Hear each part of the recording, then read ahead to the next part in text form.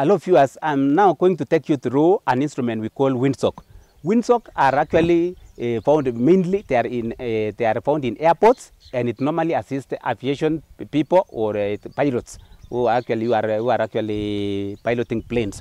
Now Windsock should be painted with bright colors, like you can see black and white. Even in some condition you can see some yellowish, some yellow and white colors.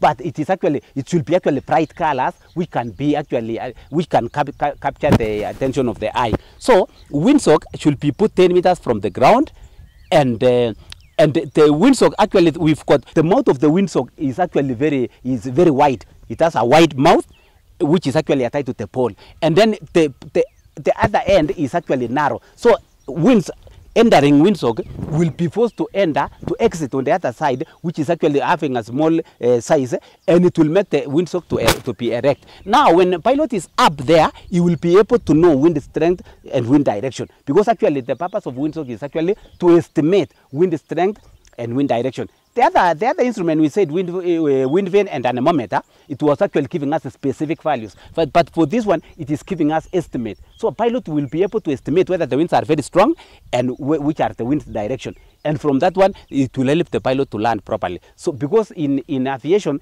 a pilot should always land or take off against the wind. So this instrument is very much useful in aviation and in airports. And Windsock, we have said it is made of cloth. It is made of cloth material, which is also tough, so that it can withstand weather condition.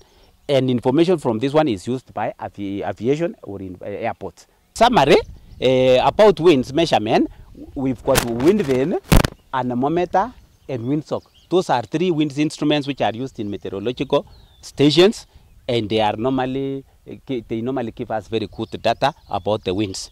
Thank you.